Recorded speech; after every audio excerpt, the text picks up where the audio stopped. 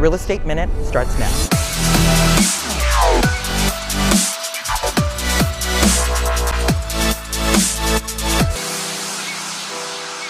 Hello and welcome to the Real Estate Minute. I'm your host, Ivan Estrada with Keller Williams, and here we are at the Mr. Bones Pumpkin Patch in the city of West Hollywood, where you can do pony rides, the petting zoo, or carve a pumpkin. Now the Real Estate Minute's gonna work this way. There are 3 segments, 1 minute each, 3 minutes total. Let the Real Estate Minute begin. So when it comes time to buy a home, where will you get your loan from? A direct bank, such as Blvd, Citi, or Wells Fargo, or will you use a mortgage broker? Well, there's advantages and disadvantages to both. First, a mortgage broker. They will actually go out and negotiate the best interest rate for you. They will go to private lenders, credit unions, trusts, and big banks to get the best interest rate. Now, the downfall to this is if you have a low FICO score, this might tack on some additional fees and/or points to your loan.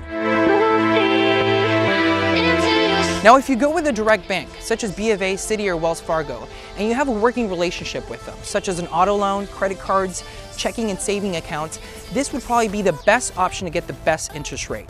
Now, if you don't have a working relationship with a bank, you're gonna have to do some legwork. You're gonna have to go out and try to negotiate the best interest rate to different banks. And the downfall for this is that they don't offer as many services as a mortgage broker, and they are also very stringent on who they offer loans to.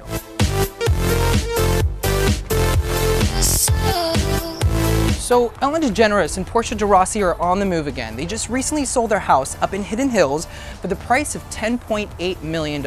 Ellen bought this 26-acre property back in 2009 for the price of $8.5 million, and like she does with all her properties, flipped it right away. Now, the ranch itself has 8 little cottages, all with their own style. Some are modern, some are traditional, some are cottagey. There's also 2 yoga studios, a barn for entertainment, there's a ranch office, a tree house, a tennis court, and there's also a stable that will fit over 12 horses. Now, the property itself has tons of privacy, views to the Santa Monica Mountains, and the only thing this house doesn't have is a swimming pool. Now, here's some private, amazing footage of this amazing compound. I should probably buy this.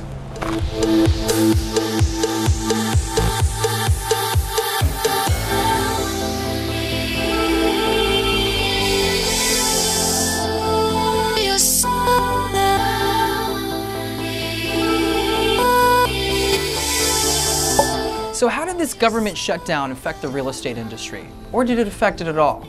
Well, the country itself lost $24 billion in the matter of 3 weeks, and there's another deadline coming January 15th. This could really have a negative impact on the real estate industry. So how would this affect the real estate market? So in order for a lender to process a loan, they need to confirm a person's identity and also check out their IRS background. Now, this was not possible during the government shutdown. Now, the IRS was shut down, and also other agencies which confirms people's identities was closed as well. If this were to happen again, then processing a loan would be pretty much impossible. Not that I'm foreseeing this to happen, but it's definitely nice to keep this in mind in case you want to buy a property before January 15th. So thanks for watching this month's Real Estate Minute. I'm your host, Ivan Estrada with Keller Williams, signing off from the Mr. Bones Pumpkin Patch here in West Hollywood. So I have my scooper, I have my pumpkin, I'm gonna go have a party with myself. Oh yeah, here are this month's deals.